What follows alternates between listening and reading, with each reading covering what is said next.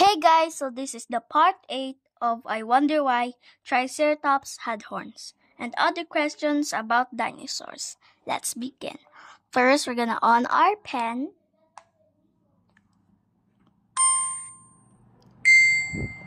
And then let's go to our page.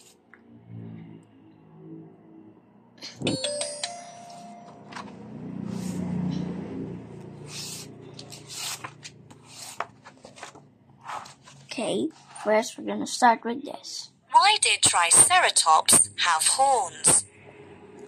Triceratops looked pretty fierce, but it was a plant eater and more used to feeding than fighting. It used its 3 sharp horns to scare off hungry meat-eating dinosaurs, or, if that didn't work, to fight them. Now we're gonna do this. There were many different kinds of dinosaur with horns and neck frills. Do this. Torosaurus had the largest head of any land animal that has ever lived. With a neck frill, its head was as long as a modern car. Now this. Centrosaurus. Pachyrhinosaurus.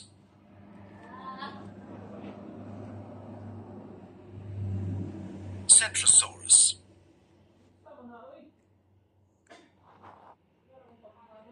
Pachyrhinosaurus. Chasmosaurus.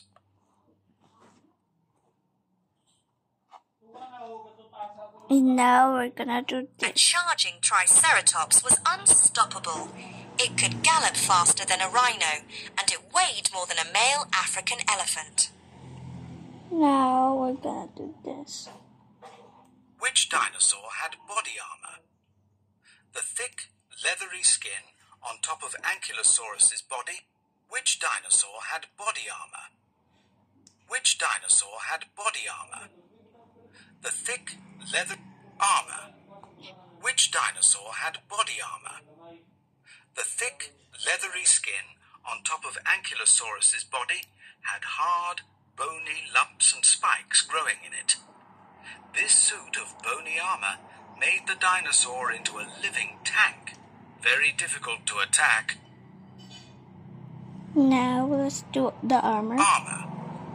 Armor is a protective covering, such as a shell, that some animals have or that soldiers wear in battle. Now let's do this. Ankylosaurus may have crouched down to hide its soft belly when attacked. Meat-eaters would have broken their teeth on the armored skin over the top of its body. Now we're gonna do our sound.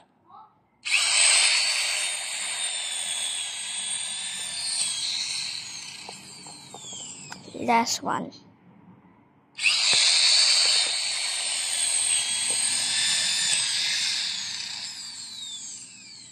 And now we're gonna do our questions. True or false? Ankylosaurus had armor all over it, including its belly. Yes. Unlucky this time. Oopsies. Another one. Triceratops weighed less than an African elephant.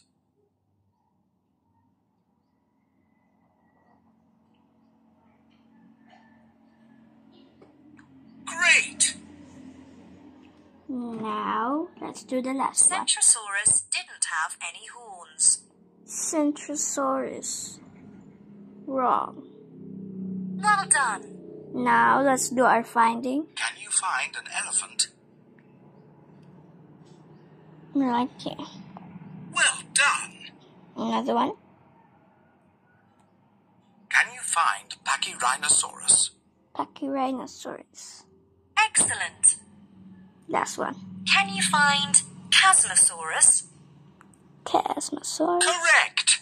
Now let's do this. Put the pen on Torosaurus to find out more. Torosaurus.